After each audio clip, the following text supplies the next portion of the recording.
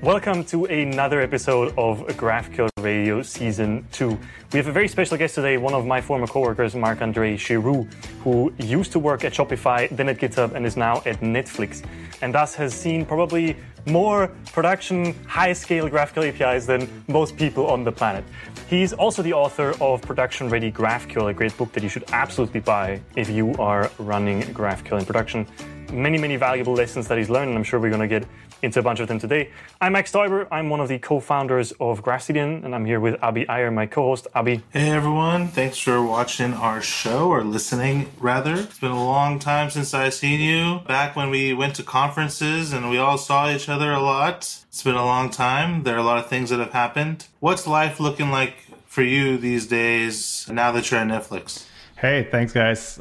Thanks for having me on. First of all, I'm super excited about the conversation we're going to have today. Life's been great. As Max said, it's been an interesting experience going from working on GraphQL for so long, actually, I guess GraphQL is probably 6 or 7 years old right now. Seeing how it's being implemented at a bunch of companies, and now at Netflix, which has been my dream company for a while, ever since I was reading that Netflix tech blog. I've always wondered what it was truly like. So it's been really great so far. Thanks for having me on. Of course. Well, let's actually dive right into that. Originally, maybe why don't we start with what did you actually work on at Shopify and GitHub? What were your responsibilities? And maybe also a little bit of what you learned there. And then what team are you on now at Netflix? As far as you can say, of course, what are you actually working on at Netflix? And what does Netflix use GraphQL for? Maybe give us a little bit of an overview over your journey and how you sort of got through from, 6-7 years ago, from not knowing GraphQL to now being Marc-Andre Giroux. Yeah, absolutely. So I was working at Shopify. That's been a while already. I was working on a team that basically took care of GraphQL, kind of the GraphQL platform. But before that, I actually started by just implementing something in GraphQL at Shopify. Shopify's approach was very special because the decision to go towards GraphQL came from the CEO, which is not something you hear a lot. Often people were asking me, how do you convince the org to use GraphQL? I want to use GraphQL, it's so cool, but my CTO doesn't want to. For me at Shopify, it was we were basically told to by the CEO to use GraphQL, which is always nice to have that support. So early on, it was just me implementing features. I think I was part of the checkout team back then. And then I moved on to kind of that more platformy team that made sure writing GraphQL APIs was a good experience at Shopify. So Shopify was a giant Ruby on Rails monolith. So the way we approached GraphQL was similar. It was written in that monolith in Ruby. So I think back then I gave a conference talk at GraphQL Summit, and I met the folks from GitHub there who were giving a similar presentation with a similar setup. GitHub is a giant Ruby on Rails monolith, but they actually had published or were about to publish their API public, which I think was probably the first truly public GraphQL API out there, or at least the biggest one. Like that in Yelp? Yep, that's true. That's a good point. So the fact that it was public and they seemed so hyped about it, I was kind of inspired. And Kyle Daigle, who was the director back then, was like, hey, do you want to join us? So it was kind of a no-brainer. I thought it was really cool what they were working on. So I jumped over at GitHub, which in the end was a very, very, very similar team. So my job didn't change much. I work in Ruby, building GraphQL tooling. So yeah, and I've stayed at GitHub for about 4 years. Max, we probably were coworkers for a year or two, I guess? Short amount of time. I was at GitHub for 1.5 years, so probably something like that. Yeah. And then just recently, I've switched over to Netflix, which is a completely different kind of architecture, as you know, probably a massive scale, hundreds of thousands of microservices, and using kind of a federated approach to GraphQL, which is the complete opposite of what we were doing at Shopify and GitHub, a massive monolith scheme as defined in the same place. So yeah, that's been quite a challenge, very different, which is honestly kind of a breath of fresh air to tackle different problems. Nice. For the people listening, Mark, could you explain what a federated GraphQL layer means? Yeah, absolutely. So if we take a look at just the GraphQL spec, all it needs to know is what your schema is, what the shape of your data and use case is, and then you should be able to execute queries against that schema and get a response back, right? And how that schema is built is not really part of the spec, so there's multiple approaches.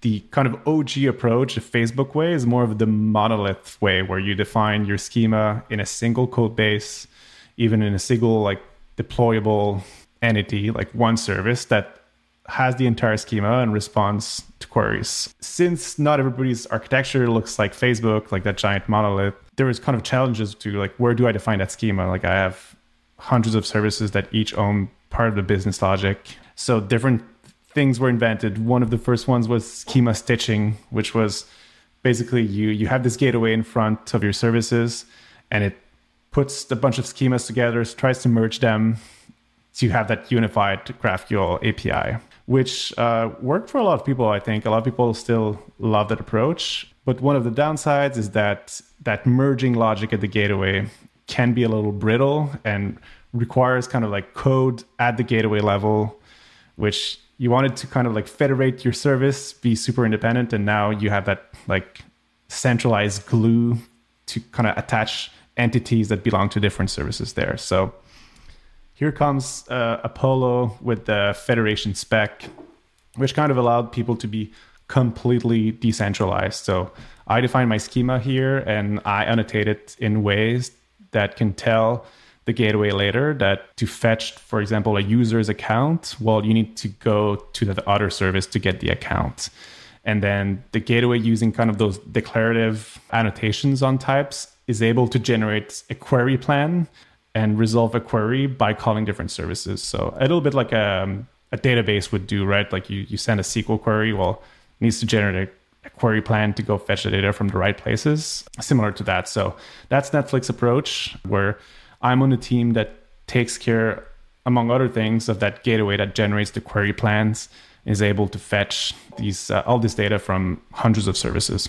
In your experience, how has working on a federated setup at Netflix differed from what was a monolith at GitHub and Shopify, right? If you compare your experience, but both from like a platform team perspective, right, from your day-to-day job, but also from a developer working on the API, what are the trade-offs that sort of you make in each approach? Because I'm sure both of them, as always in engineering, right, it always depends. Everything always depends. Everything always has upsides and downsides. I'm curious, in your very practical experience, what has the upside been of having a federated approach at Netflix, and what has the downside been? What have you lost compared to maybe the way people were building GraphQL at GitHub and Shopify? Yeah, I'll start with, I guess initially right away, you can see how implementing schema-wide best practices, for example, gets harder when everybody has the freedom to build their own schema, right? So one thing I've always loved at GitHub is that to solve a particular problem, or if we had a tool that had the potential to solve a problem, well, you implement it in one code base that everybody owns, and it solves it for everyone. So like you can have a lot of leverage in the same code base. With federation, and especially at Netflix, which is a culture of a lot of freedom, which is amazing. One of the reasons I joined, teams are fairly free to choose their technology and how to advance. It's a little harder, though, to get those conventions across the board. It requires more time. And since there's more freedom, yeah, it's just a little bit harder to implement tools across the board. Thankfully, having a gateway at the center of things allows us to build tooling for like some cross-cutting concerns, but it's still not as simple as seeing the schema in a single place. You can make like large refactors easily. So that's one part of it. The second part of it, I think the big trade-off is like the operational complexity. Like a gateway generating query plan, talking to hundreds of services is definitely more complex than a Ruby process executing a GraphQL query, right? If it was any other company, I'd be very worried, since Netflix has such kind of a experience with that complex of an architecture. There's amazing observability that helps us debug kind of like anything going wrong with query execution. So yeah, that'd be the trade-off, I'd say. I've always said like the trade-off is operational complexity versus development complexity. It's very easy to contribute to a federated graph because it's your own service. You can go really quickly, but then it comes to an operational cost of like that whole query planning algorithm,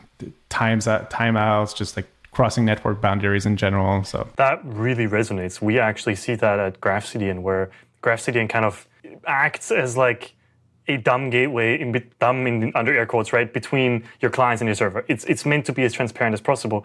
But of course, what we've realized is that actually a lot of actually federation actually has a lot of traction with bigger companies. And as soon as you introduce federation, everything becomes 10 times more complicated because, of course, if individual services own their individual schema, then they also have to own their cache configuration in GraphCDN's case, right? And they have to own their analytics, and they have to own all of that sort of completely separately. And actually, GraphCDN wasn't really built with that in mind, and we're now starting to get into that world more and more, and we're starting to add more functionality to support federated APIs. But that's not something that was obvious to me from the get-go, right? It wasn't from the beginning. I was like, it's just GraphQL, right? As long as we support GraphQL, surely it'll be just fine. But from a workflow perspective, as you said, from a developer experience perspective, it's much nicer. But from an operational perspective of, okay, how do we actually configure this gateway? You get a lot of overhead that I didn't anticipate beforehand. It really goes back to like how big the product you're working on is. So it really is just GraphQL for most products out there, I wouldn't advise someone to go make a federated GraphQL when they're making their blog site or their intro tutorial, like that's not something that you should do. Or if you're a startup and you're not serving much traffic, or your data model is not that complex, or you're literally a team of like 2 people, like none of these things, I think all these things were created because big ass teams started joining the space. The GitHubs of the world. And I don't think people, like a lot in big companies, teams don't necessarily like to communicate that well with each other. So we needed tooling and schemas to enforce all of us to kind of follow the same conventions. So that's pretty cool that even Apollo is part of schema stitching. They've kind of been through this whole journey of where is enterprise GraphQL really going to go?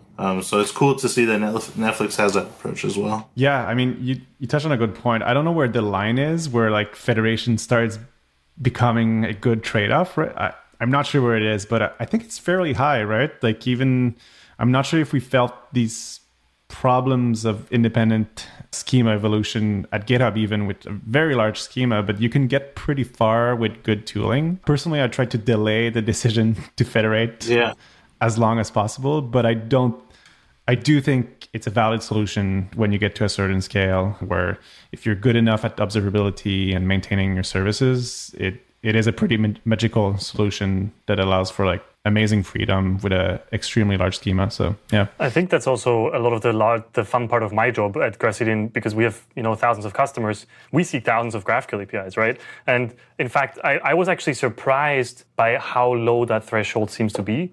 I think pretty much every bigger company, where bigger probably means more than maybe 100 engineers that we've talked to, I would actually say maybe it's even 100%, or at least close to 100%, uses federation, right? And I know obviously there's Shopify and GitHub who both don't, but from the companies that we talk to, a lot of them nowadays use federation as soon as they have more than 5 teams working on a GraphQL API. That's right? amazing. It's become sort of like the default solution from at least the APIs we see in the market, where once you get to multiple teams working on a GraphQL API, you're probably going to use federation. And what's also interesting is that there's people that I can't actually call out that I've talked to privately who were like, yeah, it's probably too early, because actually the sort of centralized schema approach works up to a much larger point than people think. Right back to your point, Mark, where you said, at GitHub that was still working perfectly fine. GitHub had the monolith, GitHub had the setup for it. At the time when we were there, I think there were 600 engineers at GitHub, maybe somewhere in that order of magnitude, I think. Yeah.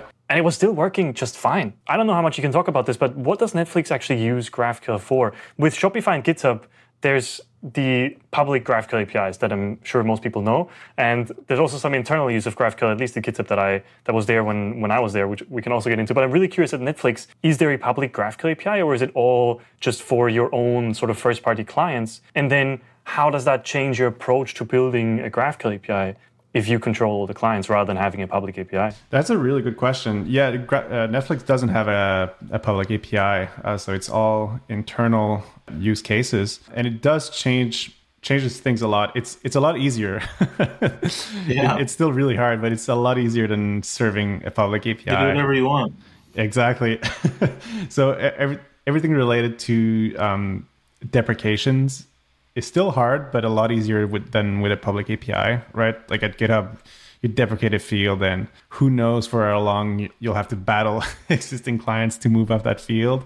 At least internally, we can go straight to the source generally. Honestly, at that scale, though, it starts approaching the complexity of a public API because there's so many clients. So we still need tooling to be able to email teams that are using deprecated fields.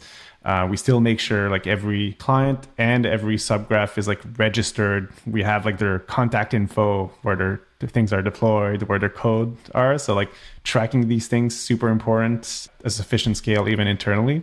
And then I would say the other difference is kind of how you designed your schemas. With a public API, you always need to stay a bit more on the generic side of things because you don't know exactly what people are going to build. So you can't start with like, you can start with what you think people will use your API for, but there's like surprising applications out there that use the GitHub API in all sorts of wild ways. So you always need to be a bit more generic, allow for things you don't know. I think that's a good pattern in general, but for internal APIs, you can usually be more like working with existing clients that can tell you what their use cases are, example queries, and build your schemas in a much more specific way, which is awesome, honestly, to just build an API that's like built for a use case rather than just exposing like, hey, here's my data. You can try to do stuff with that. I think that's really interesting. I remember I worked on some schema changes at GitHub when I was there, and it was really tricky to design something that was generic enough to just be used externally, right? And we weren't even that concerned about the generic outside use case, but still we had to spend a lot of time, or not had to, we wanted to spend a lot of time making sure that the API was as generic as possible, even if it was maybe a little bit too generic for the use case that we had specifically, right? Yep. The team that I was on. Do you think schema design in general like has come to like a point where people are starting to do the same things? Or is it still a wild, wild west in how schemas are being built? And I know you've blogged about this a lot, especially when it comes to mutations and just everything when it comes to like how these types are all like laid out. In the companies you worked with, are you seeing some type of like, just similar patterns emerging? Yeah, I think there are patterns. We're in a much better place we were a couple of years ago, I think. There are certain things like the relay kind of like schema patterns, like connections for pagination and like those global IDs that I see pretty much almost everywhere. Not everywhere, but they're fairly common, which I'm very thankful for, honestly. Like that's at least one thing I've seen. Pagination, people that use GraphQL are used to cursor pagination now thanks to their relay connections. They're used to kind of like those edge types, wrapper types, which I think are so key for schema evolution down the line. So I really like that pattern is there. There's other stuff, especially errors, I think, that everybody is still wondering about. Like there's some patterns emerging, like that union pattern. But even within companies, I see kind of like different patterns emerging. So yeah, I'm curious what you guys think about this, because some people have considered, like, should we have a more specific spec? Like, here's how like error types should be and like pagination should be. In some ways that would be really nice. In others, you're kind of now restricting freedom from certain GraphQL APIs. Even within Netflix, sometimes we hesitate giving like hard recommendations that can't be derived from, because there are certain use cases where a relay connection just doesn't work, or like the error union doesn't make sense. So to answer your question, though, I think we're in a much better place for sure, but there's still so much work to be done, especially if we see more and more public GraphQL APIs. I think there's enormous value in having kind of like known patterns so that when I integrate with a GraphQL API, I don't need to like scratch my head like, okay, what is this error? I need to spread fragments and like, what is cursor-based pagination? I think that's better, but yeah, I think the public needs to see more internal APIs, because that's where things get more creative and context-based, right? You're starting to see public APIs all look the same because everyone else is looking at everyone else's API to see what's the right thing to do. That's true. But no one shares their public API, which has like, weird names and like things that you'll never understand if you didn't work there, right? Yeah. Yeah. But for the error, let's talk about this error conversation. I think it's super interesting. It's been a long time since we've all started using GraphQL, and this topic still exists, which is funny. There's been proposed, like, how different companies proposed it in responses, throwing errors. There's like error catching, all that type of stuff. Maybe we should just settle the debate right here and just tell people where we stand And then if someone ever asks us again, they can watch this episode because I don't want to talk about errors anymore. You know what I'm saying? Like, where do you stand, Max? This is one of the topics. I feel like the relay pagination has taken over a lot more than any specific error pattern, which is interesting to me. And I think the main reason is just because somebody wrote down the relay pagination spec, right? And everybody knows what that means. And just because that spec exists, most people kind of follow that spec, right? They sort of get the reason for it. Maybe they don't, maybe they do, but usually they follow it, right? And for most use cases, it kind of makes sense. And actually, from a tooling perspective, having that and knowing that means that we can actually build support for relay pagination in various ways into our tooling, right? And it makes the tooling much better knowing how pagination works. And I long for people to do the same thing with errors. I long for there to be just the thing that most people do with errors. Sure, there's always going to be cases where there's going to be different errors, but most of the time, this is how you should be handling errors. That doesn't exist. Mark, in your experience, what have you tried and what has worked or not worked for returning errors from GraphQL queries? So one thing is you've got those like GraphQL errors, right? The ones that are appearing in the errors key of the response, which are part of the spec. I think we've gotten pretty much a consensus in the community that those should be reserved for like developer facing errors, like something went wrong with the query and not necessarily a product error, like this product is out of stock, for example. So I think we at least got there most of the case, even though if you look at GitHub's public API, still uses that errors key. And I think that's going to be very hard to migrate from. So that's one thing. Then as far as the better pattern is, I mean, the ones I've seen the most often so far is like having that mutation wrapper type, which has an errors field. And then that's an array of errors. That's in contrast with another one gaining popularity where it's not, the mutation wrapper type is not an object type. It's a union type with a success type in it and then various error types, which is super nice because you look at your schema and you know what can happen. The reason I think it might be hard to make into a spec is one, it's hard for certain existing code bases to know what errors could happen. First of all, there's a lot of code bases like, yeah, we catch errors and we shove them in an array is a lot easier than mapping to a specific type. And then the other one that I've noticed with the union pattern is it often handles only one error. Like you've got your success type or a product out of stock type or product whatever type. In many cases, your API actually wants to return multiple errors. So that's why I usually tend with the array solution because it's a bit more flexible and you can return multiple errors. But the downside is your schema is not telling, right? You look at an array of errors and you have no idea what's actually going to be there at runtime. So I think we can push it as far, if we were to push it like really in a nerdy way, I think probably the best pattern is like a union between success and error. And then that error type has an array of the errors that happened. And nice. Within that array, errors can be one of a union of the types of the errors that can happen. And they all implement the same interface so that clients can select on that interface for like additional errors that are added in the future, which if you took a look at that approach on paper, there's a lot of additional types and clients need to write pretty complex queries for what seems like a simple mutation. So I'm not sure I recommend this approach. I think it's the on paper best approach, but due to complexity, the amount of types you need to create and client, maybe it's not the best approach. So as you can see, I'm not too sure on the best approach, but I've got a bunch of ideas. Yeah.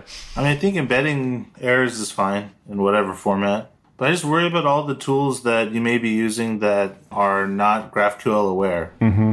And so you don't want 200s on errors that may be happening. Or you're tracking HTTP 200s and you're getting a bunch of fake metrics because, everything's returning 200. And now you have to go instrument something differently and you've never done that before in your life. So something, these different situations that you may be in. Might be best to just throw an error and just console.error or whatever, and move on. Yep. But in reality, you could just, error.stack and trace and just be like, everything's a developer error. until you figure some pattern out for yourself, right? I'm not saying that's the one I would go with. I would go with what Mark said, because that's way smarter. But no, but you've got a point, though. You've got a point. I'm sure, Max, you've dealt with that with GraphCDN. Like, if you only get 200s, like, I mean, that's one part of GraphQL that really sucks, right? You need to go look into the response and make sense of the data, because there's no conventions. So yeah, it's a big thing. Which makes sense, right? If I'm in a world where I send maybe multiple mutations in one go, and then some of them will error, some of them will success, what's the status code of the entire request, right? Because GraphQL lets you select multiple things in one request, having an overall status code that reflects the status of the request is kind of impossible, because maybe different fields just have error and others haven't, right? So then what is the status code? And that's, I think, something also that I didn't realize before co-founding GraphCDN is we actually do need GraphQL specific tooling, which sounds really ridiculous coming from me because that's what I'm doing, but it's like you do actually need GraphQL specific tooling because it is so different than what everybody does. And when you just look at GraphQL, it doesn't look that different. I mean, obviously it's very different, right? But these fine differences of status codes don't really make sense anymore in a world where you have GraphQL, right? Because you do actually have errors, but also maybe you have success at the same time. And all these fine differences, they add up to something to a point where many companies, they come to us and they're like, yeah, my tooling doesn't work anymore. Like, this is so different, even though it's kind of the same, it's so different that my tooling doesn't work anymore. And we actually do need some specific tooling, particularly around observability and error tracking. In terms of the errors, we actually, for now, have decided we offer error tracking, but only on the errors, sort of top-level errors key in the response. So if there's like any errors in there, we'll track them and send you, and then there's like alerts and you can get emails and whatever. We haven't touched any of the schema errors because the way I think also you just described it, Mark, if I were to summarize your approach, is like, if you have something that developers need to know about, you throw an error and it gets returned in the errors array at the top level. If you have an error that users need to care about, that they need to know because they entered the wrong password, because the product is out of stock, because there's something that is related to your product, you want to encode that in the schema. And the benefit of that is that the UI can then have a list of all of the available errors and handle each one of them, right? It's like, okay, if the product is out of stock, then we need to do something in the UI, right? The client needs to handle that state specifically. Whereas if the server just sends back, like, I crashed, then obviously the UI just needs to, like, that's always the same, right? The UI just shows a generic, something happened, something went wrong, we're sorry, please try again, or whatever. Which I think just makes a ton of sense. It does, yeah. No, I mean, just the fact that, like you just said, GraphCDN chose to go for the errors key first. I think a lot of us do that because that's where there's the most convention. So, like, Abby has a point in terms of, like, right now, it probably will give you better results, but long term, I don't know. Like, we all agree that errors as part of the schema is nice, but in reality, like, so much tooling works on the errors key, as you said. So it's a weird situation we're in. And like even observability, as you touched on right now, there are some really tricky scenarios. Let's say the wrong password error. If you're just like, I know some people use errors like in even simpler way where you have a field that says like error with a string, and then that field is wrong password where there's an error. That is super hard to have observability on. So you can, with REST, like you at least have like a 422, for example, for like validation errors. And you can look at your dashboard and see a spike in 422s.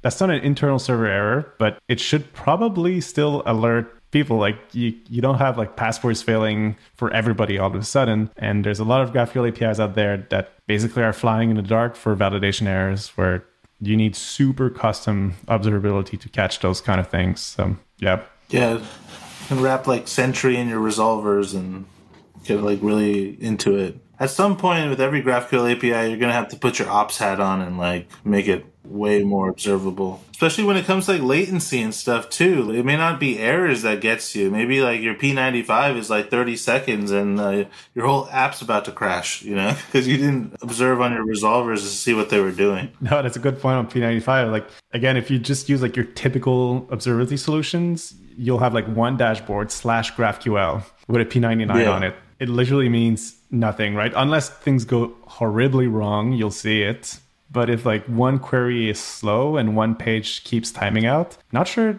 at like a large scale enough, I'm not sure you'll see it on that /GraphQL graph, right? So now you got to stop thinking in terms of endpoints and start thinking in queries, and that's all like custom tooling. So yeah, Max, as you said, we need GraphQL tools for sure. What's actually also interesting about the P95 response time specifically is that we actually looked at our data across the thousands of GraphQL APIs that use GraphCDN, and we realized that most people send between 5 to 10 GraphQL requests per page view, which I did not expect at all, right? Now, there's obviously some extremes, right? Like there's the people that use Relay, which is a minority, but they exist.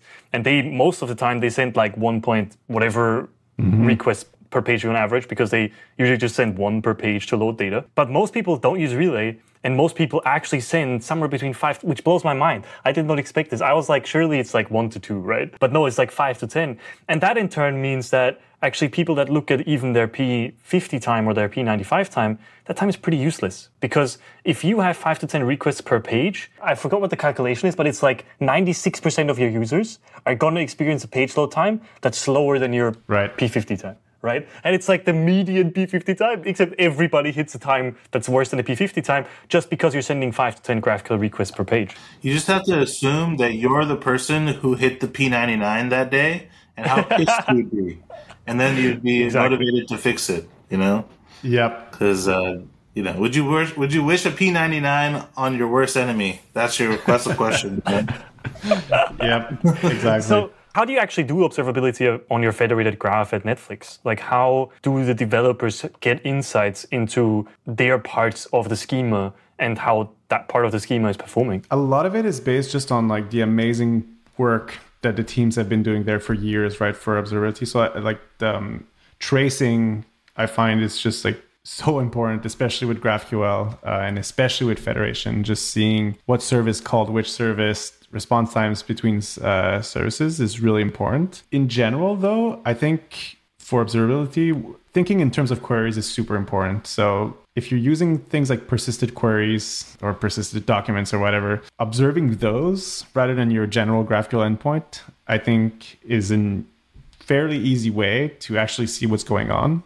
I'm not the biggest fan of per resolver observability, just because there's so many things that can go wrong there, like especially using data loader. Most GraphQL APIs use a data loader pattern, which like batches and kind of defers calls to underlying services or databases, which is usually the expensive part. So if you just observe resolver times, most of them will respond almost instantly, but they actually queued up something expensive to be executed later. So it's a bit tricky to observe resolvers themselves. So I think if you have a limited amount of queries that you have persisted, if you can actually have dashboards for those queries, they give you a really good observability for not that much effort. And then of course, tracing, there's a ton of tracing products out there, but it's a great way to observe GraphQL queries too. And there's plugins for almost all GraphQL libraries too, which is amazing. And then I guess my next tip that I kind of touched upon is most of the time spent in GraphQL queries is spent calling external services or loading data from databases. And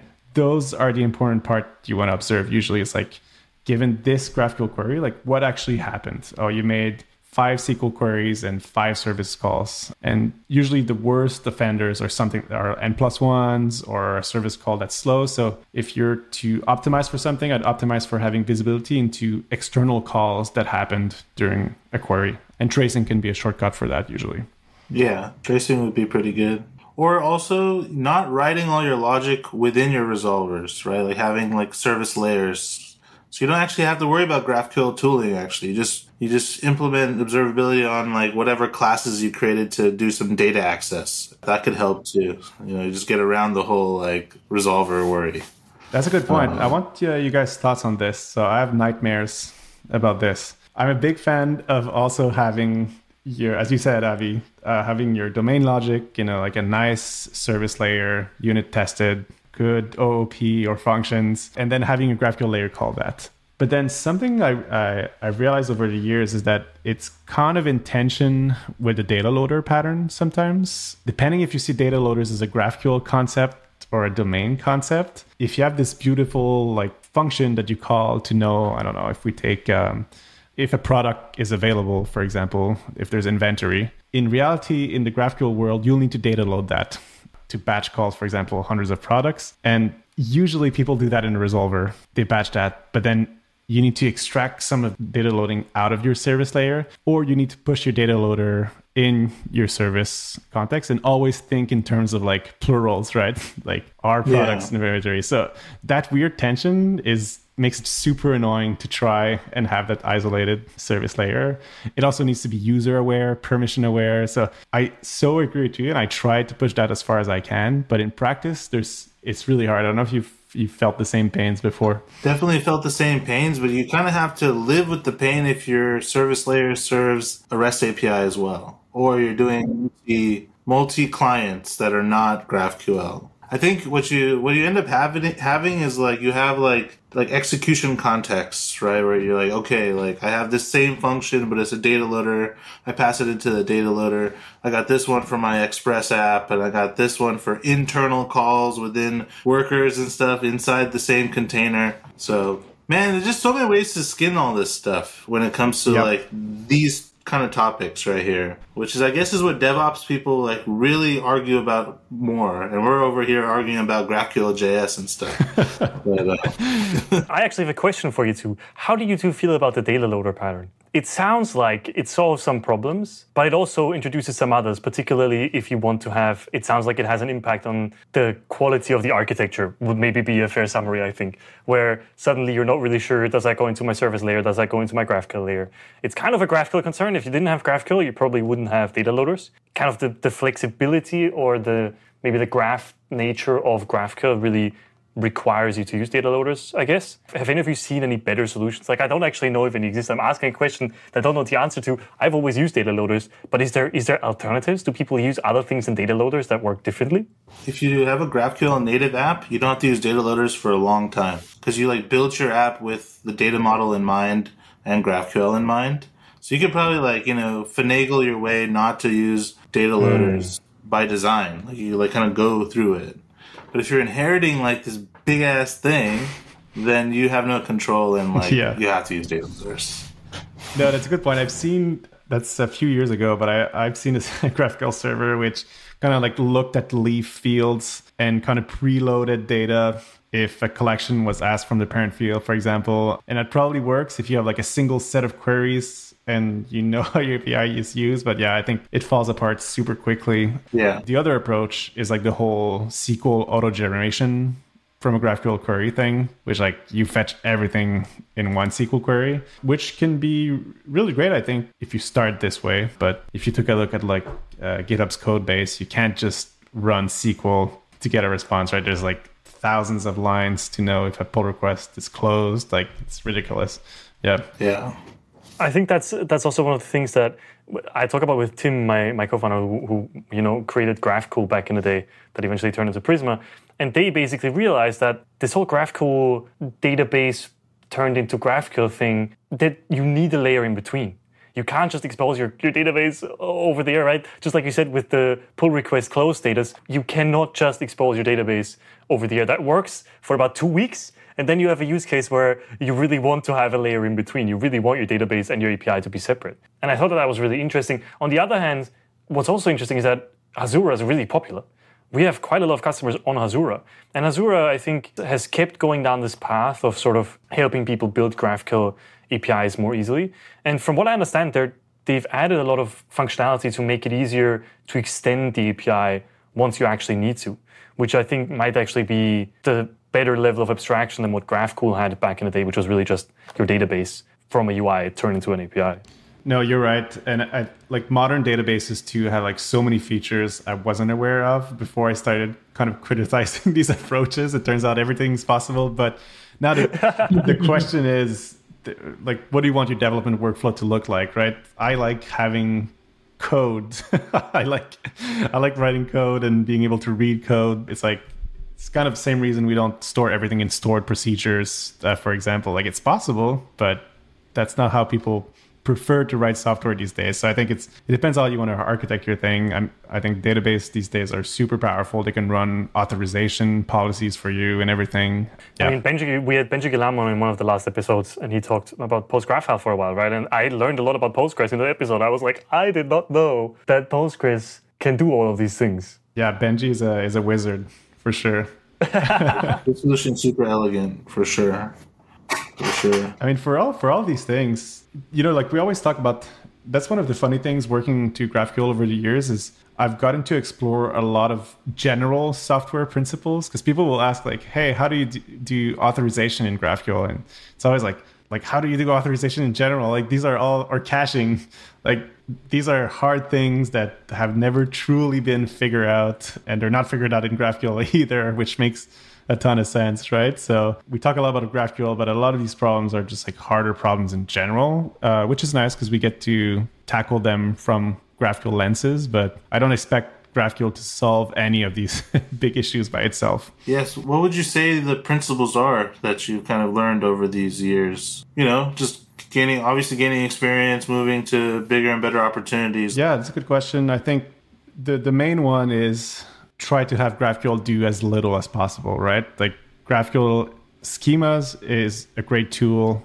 like algorithm to resolve queries, awesome. But then we'll have a tendency, especially if you work at a layer, to, hey, like exactly what we said, like we'll solve authorization at that layer. We'll solve just like pretty much everything at that layer. And I think if you can, if you're especially at big companies, definitely consult with those experts at your companies at observability, use their tools, authorization, try to push down anything that's domain related to the domain owners. So it's kind of that fine balance. Like you want to leverage GraphQL's power and what you can run and execute at the GraphQL layer, that's fine. But yeah, I think pushing down these hard problems on the teams that are best equipped to handle them is a good idea. That's a big one. And then the other one is like just to keep things simple as long as you can. If I were to advise any like smaller company or even individuals, like you probably don't need any of what you're seeing right now on Twitter.